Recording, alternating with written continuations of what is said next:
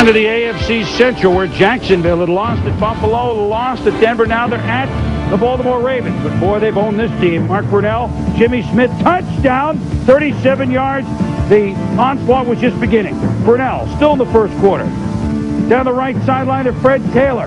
And look at Rod Woodson, once one of the fastest. Cannot catch up to him. 78 yards, 14-7, Jaguars. Now it's 28-7. Jim Harbaugh started. This was the day for the Baltimore Ravens. Patrick Johnson, no, not a first down, so they have to punt.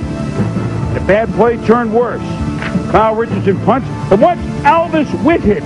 He outwitted the entire Ravens. The block, the recovery, the touchdown, 35-7. Yeah, domino effect here from the line of scrimmage. The center, Brian Kitchen, is going to miss his block. He's going to force the personal protector on the right to pick his man up. You're going to see Alvis Whitted come through clean and block the kick right there. Still the second quarter now after Whitted's play. Harbaugh, even when he completes it to Eric Green, it's still a disaster. Green looking for extra yards. Well, what? It's a fumble. Donovan Darius, the rookie from Syracuse, recovers. Could go all the way. 83 yards, 42-point first half. Art Modell said, what was it, Tom?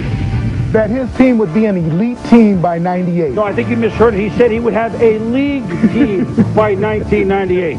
Quote the Ravens, nevermore. 45-19 as the Jags up their mark to 6-2, 237 yards passing by Brunell. So the Jags have won.